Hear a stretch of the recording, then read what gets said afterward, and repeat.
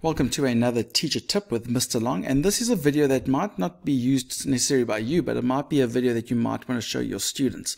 So sometimes there might be a situation where you have a student that cannot read the text very clearly or cannot understand when they read the text, and they require a reader. There are lots of reasons why a student would need a reader, and sometimes schools will organize a reader for an assessment. But if you're in the classroom and you have general activities that you want the students to do, you want them to still have access to a reader, but you might not have that person available. So what you can use, if you've got a computer that's got some sort of sound, for either your headphones or the computer can project sound, you can use your digital documents and have them being read to the student.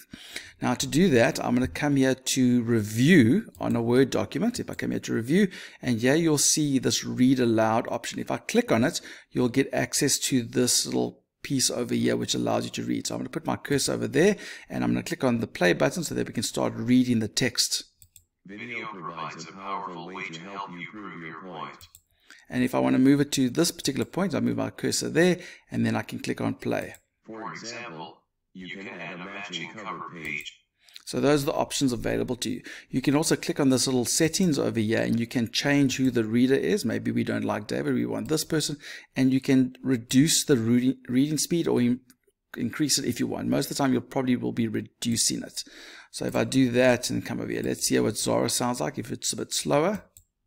You can also type a keyword. Okay, so if that's the speed you want, you can, or you can just speed it up a bit. I want to go a little bit faster, please.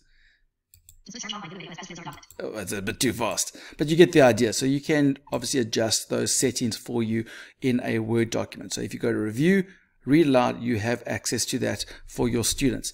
Now you can also do this in a PDF document if you've got Adobe. So yeah, I've got one of my documents for PDF, and if I come here to the view option, there is a Read Aloud option where we can activate or deactivate. Now I've already activated it, so you can deactivate, but I'm going to go and say, no, I actually want to put it back on. Please activate the Read Aloud, and now you can actually click on particular text for it to be read. So if I come down here, I don't know what that is. Let's click on it. Focus on examination preparation.